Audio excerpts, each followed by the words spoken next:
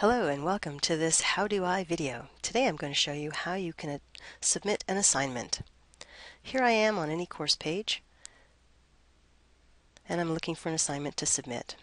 If you're taking a class from Professor Bellin, you should always scroll down to the bottom of that very first page because that's where she's likely to put the very first assignment that you have.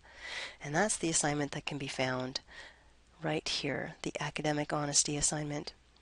There are two ways to identify an assignment. First is by the icon,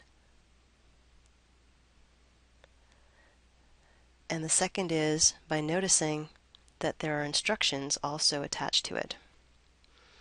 But when you can see the instructions, that's only part of the picture. Now you're probably wondering, well, gee, how do I actually submit my assignment? Well, I have to be attentive to the fact that every assignment has a live link in its title. So the title of any assignment is a live link to the submission area. Notice the live link, and when I click on it, it takes me to the submission area.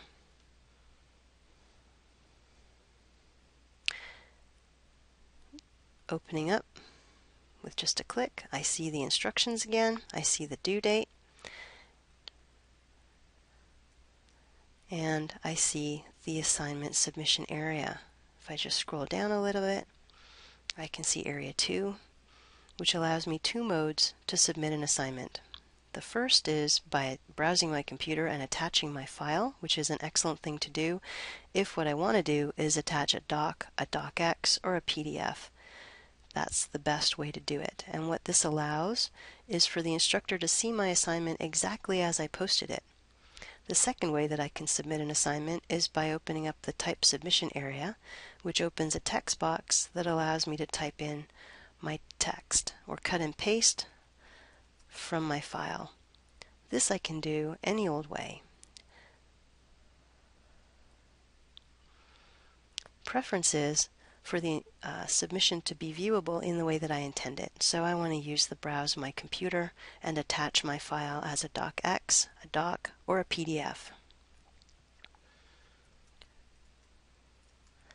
So once I click on this, it opens up my desktop and I can select my file.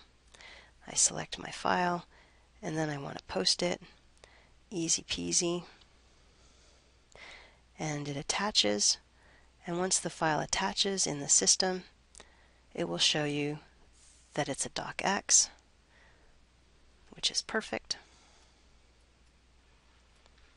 Now what I can do is I can save this as a draft by going down to the next step, saving it as a draft. Saving it as a draft allows me to save it for later in case I realize or forget something. You want to be careful about submitting an assignment right away. Most instructors allow only one submission, and if I submit right away, it means that the only way I can review that is by asking the professor to send it back to me. So saving as a draft avoids that complication. Once I think I'm finished, I'm finalized, and I want to submit it, I can click the Submit button, but only when I'm sure. Submitting the assignment does something nice. It shows me exactly what it will look like for my professor.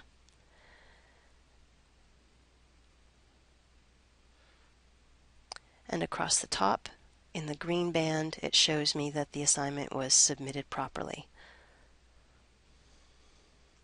Another way that I can check for my submission is by going to the My Grades area, which allows me to confirm that my submission was received by the system and is ready for the instructor. Opening up the My Grades area, I can see a yellow exclamation mark beside my actual assignment. And that shows me that it's been received. Also notice across to the right, it indicates the date and time that I submitted it.